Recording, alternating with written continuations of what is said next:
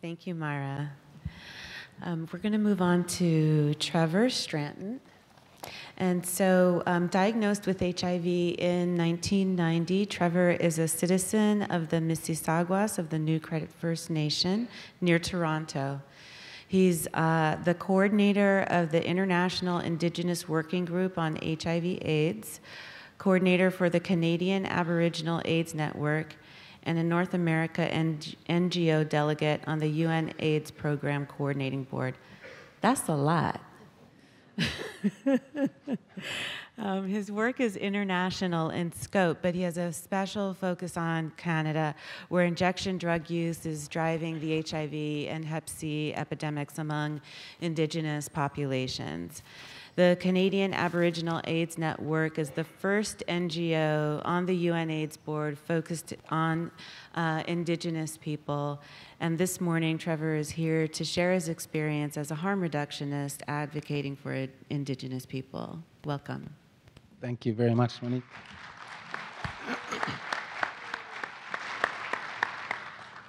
First of all, I'd like to acknowledge the traditional territory of the Ganawake Mohawk people. And I'd like to acknowledge our elder, Sedalia Sego, Ani. I am from Mississaugas of the New Credit First Nation. My mom was born and raised there. And my dad is fifth-generation English Canadian. But I also have, in addition to Ojibwe blood, I have Mohawk blood, I have French blood, and English blood. So that's a lot of fighting in Canadian history. All those groups fought together in various wars, and all that blood runs through my veins. What I do now, really, is what everyone's doing, and fighting for the principle of nothing about us without us. And that is for Indigenous people as well. If you're going to have a women's conference, you don't have a committee of only men with no women to plan the conference. It's just common sense that is not applied to a lot of the groups that we deal with, including people who use drugs. A lot of times we have to justify why we should be consulted at all. What do you have to offer? What do you bring to the table? So that's what we fight for, is Indigenous people at the table, because if you're not at the table, you could be on the menu. You won't know unless you're there. There's over 600 First Nations in Canada. It's extremely diverse. And in addition to First Nations people, we also have Inuit Aboriginal people and Métis Aboriginal people. And all of us live the legacy of colonization. Colonization did a lot of damage and put our health at risk and put our people at risk and caused a lot of trauma to our communities and to our people. But it's not just the people who directly experienced it, it's the multi-generational trauma that's passed down through families and through culture that we experience to this day. I want to really, I guess what we're talking about is an issue of trust. And that is a central tenet of harm reduction as well. And in Canada, we've had the Truth and Reconciliation Commission, which I would argue is a best practice. That's something that's very important. For one thing, to hear the Prime Minister of Canada apologize for residential school systems where Indigenous children were taken from their families and communities and taken hundreds and sometimes thousands of kilometers away and put in religious institutions that showed very little compassion and love for human beings, to be quite honest. And through this Truth and Reconciliation Commission is where the action was taken after the apology. And so one of those recommendations is to recognize the traditional territory of Indigenous peoples when you bring people together. So thank you very much to the Harm Reduction Conference here, HR17, for acknowledging and following one of the recommendations from the Truth and Reconciliation Commission. That is very important to regaining the trust of Indigenous people. But it's also our nation states and our governments that don't have a lot of trust for Indigenous people. Most nation states look at the citizens as production units of production to contribute to the gross national product. And Indigenous people and communities don't really view their citizenry that way. It's sort of how do we live the best way? how can we live in the best way and be the best example to our families and to our communities. And walking in a good way is a really good way to support people. If you want to understand someone who may need to be connected to the healthcare system, it's important to just walk with them, listen to them, and understand where they're at, where are they coming from, what are they ready for, you know? And when we deal with communities, what I've learned is that community readiness is important too. With 600 First Nations and such diversity in Métis and Inuit people, it's important to understand where a community's at. And when we talk about harm reduction, it's important to talk about harm reduction within our cultural frameworks that already exist, because our traditional values are perfectly aligned with the values of harm reduction in terms of the autonomy of the individual, and everyone has their own truth, and it's really about helping people to find their truth, because my truth may not be your truth may not be my truth, and yet it is our truth.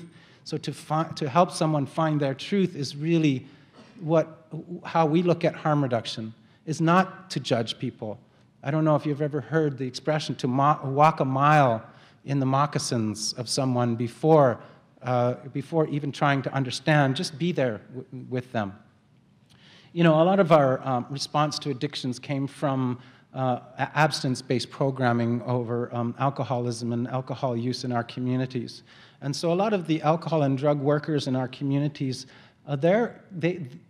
we really respect lived experience in Indigenous communities. So someone that has gone through it and is on a path toward their own healing is very well respected as a drug and alcohol worker. But many of them, their experiences in alcohol, and the experience in the culture around alcohol is a lot different than drugs. And each drug, the culture around the drugs and the rituals and the ceremonies that go with drugs are very easily substituted.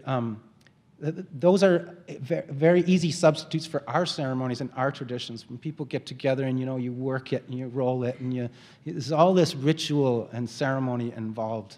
And that really rings true for Indigenous people. And getting people back to their own belief system is very important.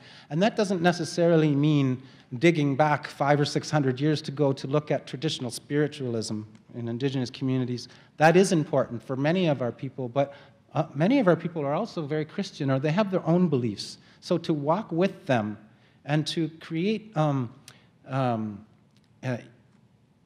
interventions that are culturally appropriate and appropriate to the stage of readiness of the individual, but not only the individual, the stage of readiness for the community. And there are models. There's the community readiness model from the Tri-Ethnic Research Center at the University of Colorado. It's been around for about 15 years, but it's very good for helping communities to assess their readiness to implement a given, or respond to a given issue. And I traveled around the country helping communities to assess their readiness for addressing harm reduction. And the first question I'd ask is, who's heard of harm reduction? And it was usually less than 50% in the room. Sometimes 2 hands went up. So we'd have to, and then I'd talk about who knows what HIV/AIDS is, and a lot of people didn't. So because we're in the Canadian Aboriginal AIDS Network, we'd have to start at the very basics. Figure out where they're at, what do they know, and start there. So that's always been our approach. And the intersection between culture, law, and religion is key when dealing with Indigenous peoples. For many years, our traditions were outlawed, our languages were illegal, our ceremonies were illegal, and those people who retained those ceremonies, they were the people who went back into the bush and practiced the ceremonies. So for example, our respect and our place of honor for our Two-Spirit people or LGBTI community is a thousands of years old tradition where we had ceremonies and dances and even dialects. Our middle people had this. And so, having those traditions outlawed has been very traumatic for our communities. And when public health or when people come knocking on the door saying, we've got the solution for you, knock, knock, knock, I got a pill, we'll fix your community, there's a lot of distrust, and so many well-intentioned people have come and done research and not shared the research, taken it away, and sometimes even used it against our people. So there's a lot of mistrust in institutions, in hospitals, in schools, in prisons, in military, in hospitals. A lot of the institutions that most people in Canada would consider to be, on their side, we look at it as mechanisms that have caused a lot of hurt. And I can use the RCMP, the Royal Canadian Mounted Police, with their beautiful red uniforms and those hats. When most Canadians look at them, they think of the good heart and the well-meaning helper. And our communities, often they're viewed as baby stealers and people who take our people away and put them in prison. And so, when you ask an Indigenous person to respond or to talk about Canada's 150th anniversary or Montreal's 350th anniversary, please take a moment to just try to understand where we're coming from and how we think of this legacy of colonization and of newcomers and settlers coming to our communities, and how all of our laws were changed, and a system that doesn't fit our people has been imposed upon us. And with that residential school and the multi-generational trauma, that's what you're dealing with when you're speaking to an Indigenous person who may be using drugs. This is some of the context we have to take into consideration. We've done a lot of work in Canada around HIV and AIDS and around harm reduction in Indigenous communities, but under the Conservative government, they didn't allow us to even mention the word harm reduction or submit any projects around harm reduction. So it really set us back in terms of harm reduction, but there is some amazing work happening in the communities. It's just that on a national level, we haven't, we've really lost a lot of time conducting and helping people to get on the same page, to share these best practices. And yet, we are resilient. We're still here. It's pretty amazing. Not only that, we're working internationally. As Monique said, the Canadian Aboriginal AIDS Network holds a seat on the program coordinating board at UNAIDS. Now they're actually saying the word Indigenous. They're considering Indigenous peoples as maybe a key affected population for HIV and AIDS and hepatitis C. We have the United Nations Permanent Forum on Indigenous Issues in New York, where we go and we interact and we ask them to work with UNAIDS, so we're trying to pull them together. We're trying to get the United Nations Declaration on the Rights of Indigenous Peoples to be integrated through United Nations systems such as UNAIDS and others. And we've just incorporated a new international Indigenous HIV/AIDS community, and we are a full partner of the Central Coordinating Committee of the International AIDS Conference in Amsterdam coming up next year. But getting back to Canada, Indigenous people do have a lot to celebrate. We can celebrate our culture. We can celebrate the strength of our resilience and the fact that we're still here. And you know what? Our population is growing. It's the fastest growing population in Canada. So we're currently 4% of the population, but we're soon to be more. Right here in Montreal, the Montreal Native Women's Shelter is doing some excellent work in harm reduction and in reaching our Indigenous people, women living with HIV and AIDS, and just taking that harm reduction approach and starting where people are at. And I would say, and I think all Indigenous people agree, that women are the backbone of our nations.